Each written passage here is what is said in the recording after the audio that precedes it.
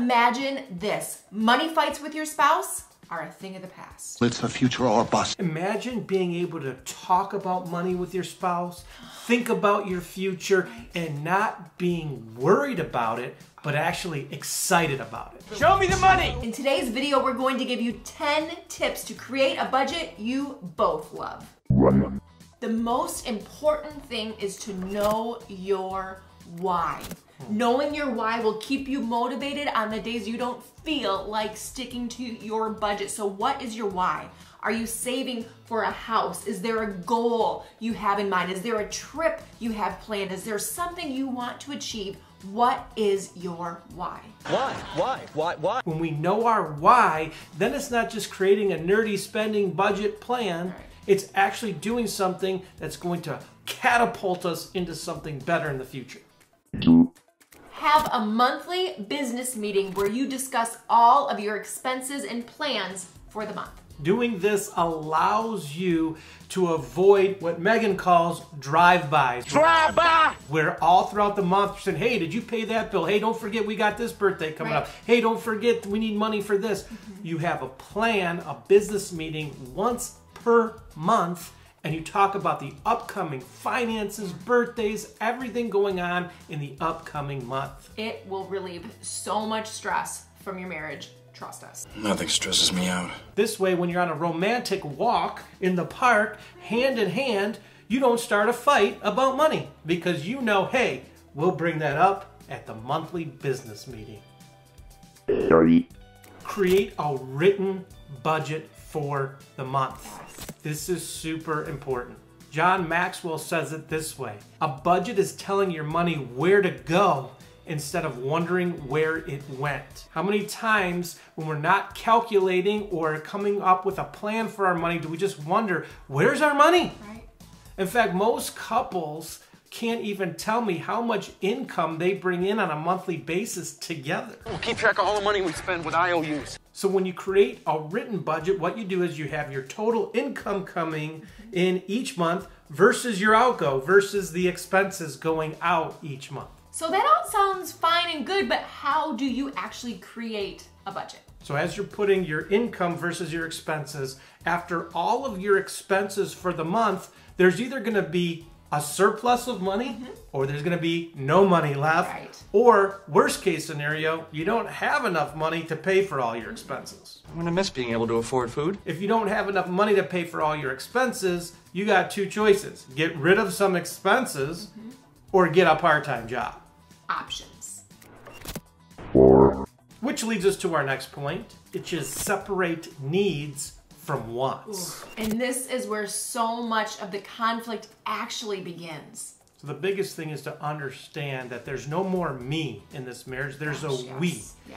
And we need to get on the same page when it comes to our money. Right. Not my money and her money, my debt, her debt, our money, our debt, Yeah. our savings plan. And so this is where, with the extra money you have left, you separate your needs and wants. What is something you need Yes. versus something that you want? Groceries, a trip to the Bahamas, a trip to Bora Bora, In a hut, on the ocean, with a boat, and a monkey on your shoulder, in a see-through hot tub where you can see fish in the bottom. with a little umbrella in your drink. Embrace the 50-30-20 rule.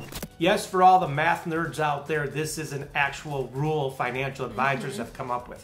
Now, we tweak it a little bit because we're Christians. So we do a 50-20-20-10 rule. 50% goes to your needs. These are paying your bills. These are keeping the lights on in your home, Right. food on the table, clothes on your back, those kinds of things. Then we're going to say 20% goes to your wants. And we think this is very important. Treat yourself. You deserve it. You deserve it. You deserve it. I do. Wants include things that we want. So as a couple, Megan and I, we create some wants that we want together. Do we want to go on a trip?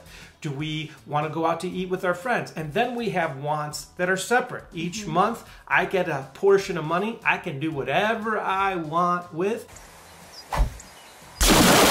She gets a portion of money. She can do whatever she wants with. Shopping. But the goal is to agree on the wants Yes. before the month begins. The next 20% goes into savings. We have polled couples over the age of 60, and unanimously they say, we wish we would have invested more money into our retirement.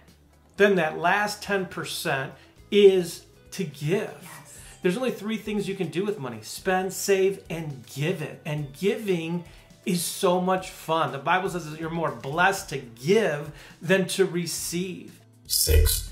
This may be the most challenging tip of all. Track your spending and stick to your budget. What good is it to create a budget, have this monthly business meeting, and then not stick to it? Out the window. Our favorite way to track our finances is through an app, and our favorite one that we use and highly recommend is the Every Dollar app by the Ramsey team. We'll put a link down below to that app if you are interested. 7. Embrace no spend days. Like literal days or weekends where you choose not to spend any money. Nada. Don't hate me, ladies, okay? This could be a swear word for some people in their homes. I can't online shop today because Chris Rhea told me no. Yeah, the bare essentials. 8. Create an emergency fund. We all need an emergency or rainy day fund because sometimes things go wrong in life. Yeah. And usually what happens when things go wrong is we throw something on a credit card and then we end up getting ourselves into credit card debt with high interest rates, and we continually stay behind with our finances. Having 3 to 6 months of expenses in a savings account will allow some room for you to breathe in case an emergency happens. 9. Find free fun. We are huge advocates that fun or date nights or family days do not have to cost you money. We regularly do things like go to the park, go to a bookstore or the library to check out books. We love going to coffee shops and playing board games and literally searching out free things to do in our city. Give it a Google. There are loads of free activities around there if you go on the hunt for them. I can think of something that doesn't cost any money that you can do together. Getting hot in here. 10. Celebrate your wins. When you achieve a financial goal, celebrate it. Yes. I'll never forget when Meg and I, we had a goal to pay off all of our student loan debt. I think we had $17,000 of debt. We paid it off in 2 years. Yeah, we did. And to celebrate that, we took a trip to Disney World. Not really. Okay, we didn't go to Disney World, but we did go to Florida. Which is basically Disney for adults. It's always good to celebrate wins as a couple. It's something you accomplish together and actually boosts the connection between the two of you. 100%. So that's all we have for you today. No guilt, no shame. Absolutely. Throw that in the past. We've all done stupid things with money in the past, including me. And this one, her not so much, More actually. him, you know. Me. So it's never too late to start doing the right thing with money, creating a budget that you both will love and get excited about. We actually have a video and actionable steps in our marriage course on this subject. Walks you through exactly how to create a budget together from start to finish. The links to that marriage course, to donate to No Small Life if you are interested, everything you need to know, of course, it is down below in the description box. And if you have not yet subscribed to No Small Life, what are you waiting for? So have a great day, everyone, and remember, your life, it's not small. Bye, guys.